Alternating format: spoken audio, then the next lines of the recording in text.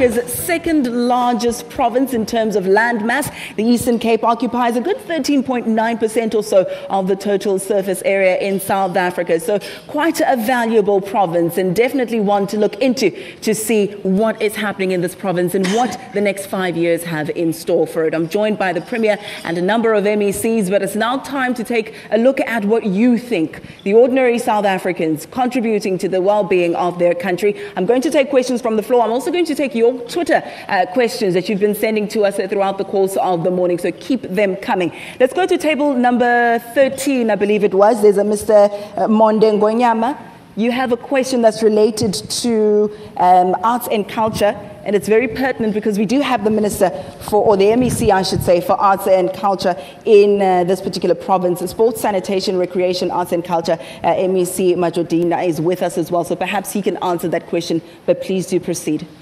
Thank you very much, Ayanda. Let me greet the Premier and all dignitaries.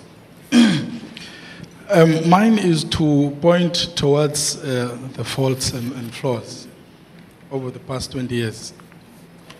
We have an empirical evidence that the Eastern Cape has been underfunded in terms of cultural institutions. There are 28 of them in South Africa. I'll just point out to one art form out of those, the performing arts. There are 6, none of which is in the Eastern Cape. And out of those 6, the National Treasury and the Department of Arts and Culture is spending 400 million.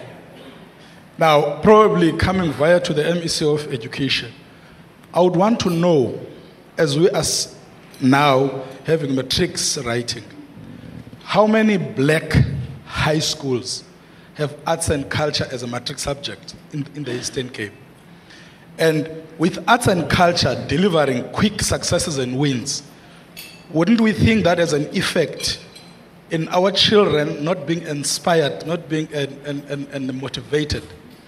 Thirdly, Mr. Premier, I would want to know the practical steps that the province is going to undertake to ensure that the Eastern Cape becomes part of the funding radar of the Department of Arts and Culture and Treasury. Evidence is that they are not doing so.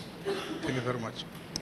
Thank you so very much. To answer the first part of your question related to the education sector, he's your neighbor right there. So if you can walk across and give the MEC the microphone, he's right there. You can touch him like, you know, in a taxi, you just point in the back of someone and say, "To driver." So he's right there for you. Thank you, MEC. Thank you very much to my neighbor and to you as well. I might not be accurate in terms of numbers exactly, but what I can tell you, you're correct. Remember, historically, your African schools have been tending to focus more on math, science, geography, history, and languages. That's generally the historical trend that has been there. And tied up together with the current policy that weighs subjects, you still find that trend dominant. And therefore, I'm saying a big effort has to be done. Because it's more like your former model schools that recognize the importance of this subject, arts and culture, as a key factor in contributing to the economy. But there is a big sense developing that indeed, coupled with sports academies that are emerging in the province, there's a growing sense among African communities that it's an important line that must be taken, this one. And of course, coupled here with your maths and science, which is the priorities of government.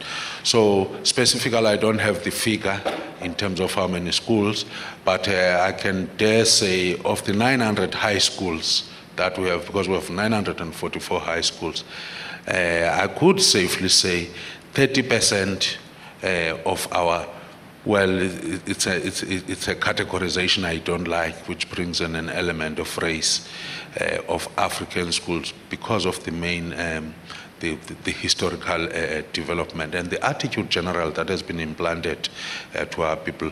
We have a huge challenge because it's part of transformation. It's part of transformation that we must get that route. And as part of the programs of the department, we've taken a deliberate stance to go into that direction. in partnership with the different departments, in particular Department of Sports, Recreation, Arts and Culture. And we've started to profile the question of school sport.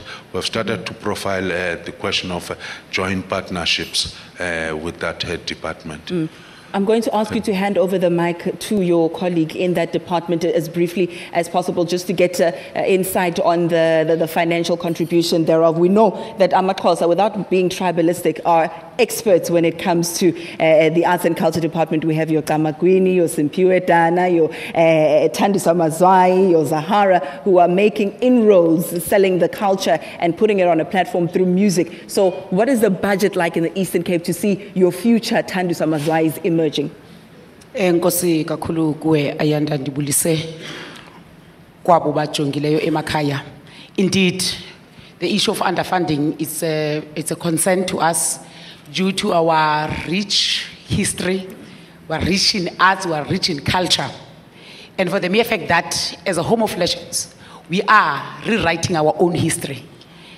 As we do that, we have observed underfunding. However, we are taking up that issue with the national government because when you look at the arts sector, there are certain heritage sites that were supposed to have been declared and be funded nationally. For instance, the Opera House, all others have been funded. But during the negotiation processes, Western Cape volunteered to take care of Eastern Cape. And Siakankalas, that must come to an end. We are a province on our own, and there is no province that can take care of us. And we are capable of managing our own resources. At the same time, I must say, our arts sector has proven beyond any reasonable doubt that Eastern Cape is a force to be reckoned with, and we are making our inroads and strides.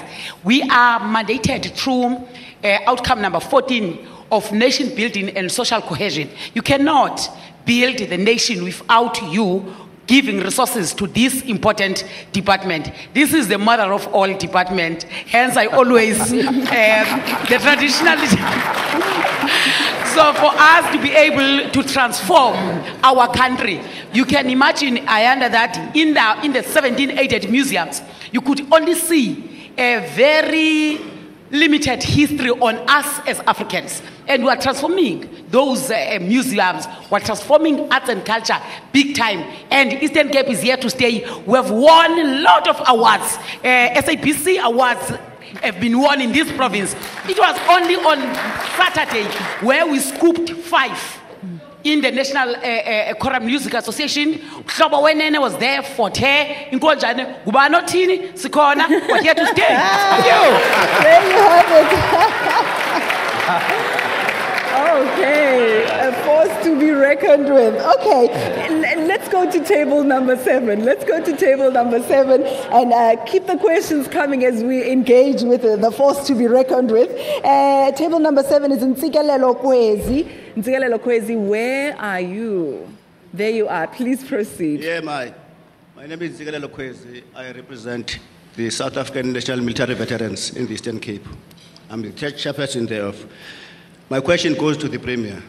Premier, what programs are there in the Premier's office that are aimed at assisting military veterans in the Eastern Cape in terms of the Military Veterans Act? Thank you. Thank you so much, Mr. Premier. Thank you very much.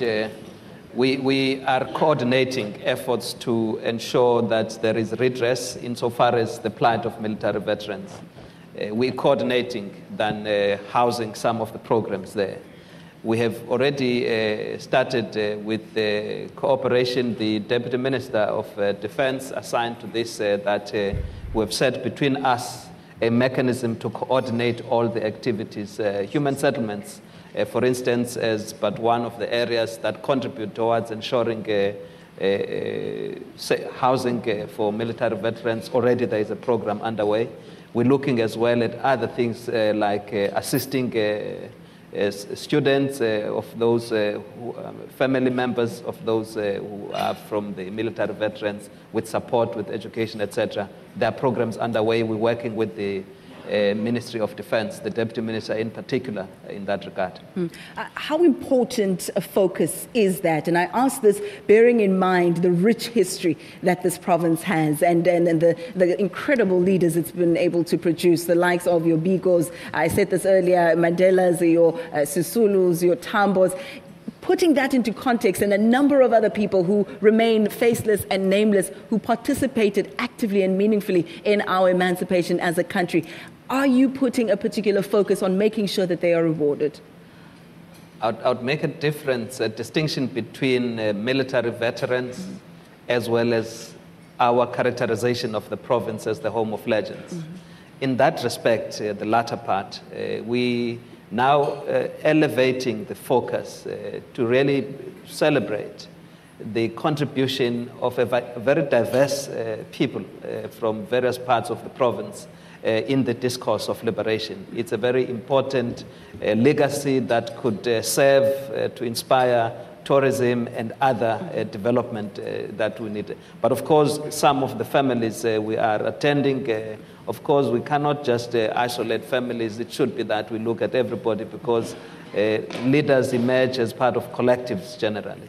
But specifically to military veterans, of course, military veterans would cut across. They would be from the statutory and non-statutory forces, and we look at them as one, and we attend then to their programs as government in that sense. All right, let's leave it there for now and go back to floor. Table number 6, is it Bixi? Am I mispronouncing your name? Surname is Mkutu. Mkutu, yes. Yes. Bixi or Bixi? It's Xhosa phela, I must know these things. Bixi. Oh, it's Bixi. Bixi, Or yes. when we see an X, it's Christian. Enkosi Ayanda. Enkosi, carry on. Mandibulise kumphathiswa, ndibulise uNkulunkulu, ndibulise bonke. Ndicela uthetha isiXhosa ukwenzela uba umuntu opha ekhaya omameleyo ebenomdla. Ewe ke tata. Umbuzo ndisuka kwicala lebhasi apha ephondweni, melona obhasi apha ephondweni. Abantu banomdla kwinkulumbuso ukwazi uba umphathiswa wezothutho benze isimemelelo esithi inkampani ethutha abantwana engu-One Future iyaphelelwa ngoDisemba. Now abantu ke ngoku banomdla wokwazi uba abantwana bazawuya njani esikolweni kunyaka ozayo. Okwesibini, kwinkampani le ibinikwe imali ngurhulumente yokurana le project yeScholar Transport current iyaphelelwa. Ingaba urhulumente njengoba le nkampani ukusukela ngo-2011 ukuza ngoku seyinikwe almost more than $1 billion, ingaba urhulumente uzamile na ukutshekisha uba ezi mali zihambe right na? Because kukho abantu abakhalayo, ndithetha nawe nje, abanazimoto benziwa abahlupheka yile project, bahleli izicangwe ezindlu. Kuweske abahlolokazi, abantu abangoomama abangenalwizi lakuthetha. So into ke evakalayo ngoku MEC yeyoba ba-reluctant abantu yothutha ngoku kule nyanga ishiyekileyo, seeing that ikhampani yavala, abayazi imali zabo bazayozifuna phi ekubeni ikhampani ivalile. Ithi ke ngoku kufuneka isiqinisekiso kurhulumente uba ingaba abantu bazawukwazi nobhataleka kule nyanga. And le khampani njengoba yayakhiwe ingoonobhasi noonoteksi, kuza kuthekani nge-assets zayo, kuza kuthekani ngalamatyala ashiyekileyo. Enkosi. Enkosi bhuti.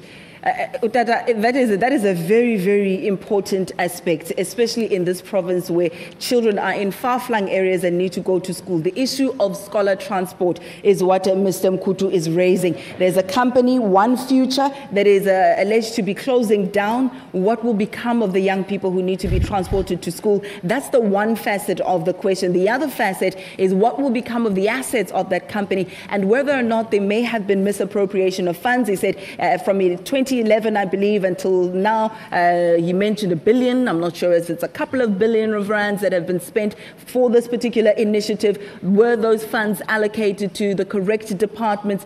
Did they see the fruit that it was supposed to produce? Because people are now finding themselves unemployed. Mothers at home have got no sources of income because their husbands are now assumed to be laid off. It's a huge aspect to tackle, and I think it's a multi-disciplinary approach. There's perhaps the education MEC who can speak on it. Premier Premier, you can allude to it, and also if we can speak about it from a financial perspective of the funds that will be allocated. What will happen to the children? Let me say, Ayanda, as government, we are committed to providing scholar transport to learners. To that extent, there is provision for that. The method of doing that is what is being discussed, and that, as we normally do, where we do not provide that internally as government, we source it out from the private concerns. And even in this regard, that is what is going to be done. And where there are concerns about a private company, government is not in that private company. It is for that private company to sort itself out. Is this the One Future company? Absolutely. What happened there? It is a private concern. I cannot speak here about what's happening in a private concern called One Future Development. What I'm interested in is learners being transported to school. And the Department of Transport has got to procure that. And in procuring it, it must follow the procurement regulations. And where the contract has come to an end, the contract has come to an end. They must ensure that there's a new contract in place. So this is the case with regard to this service provider? Okay. The contract has come to an end. Are you suspecting any maladministration of funds? Are there any allegations of misappropriation there? And will you be looking into that? Certainly, that is then the function of the Department of Transport, to then look at transfers it makes to whatever concerns that those transfers serve the purpose for which they were transferred for. But you can. And where there has been anything untoward, yes, it's got to be investigated so that we can uncover if there hasn't been any wasteful expenditure. You can confirm, though, that the children will receive transportation for the rest of the year and next year? We can confirm that. Okay. Do we have the MEC? I have some notes here with me, but I can't tell if it's transport as well as safety and liaison transport. Is the MEC with us? The MEC is with us. We're going to give you an opportunity to respond just after the short ad break and also perhaps clarify one or two of those concerns that were raised by Mr. Pixie there. Let's leave it there for now. More on this when we come back. Stay with us.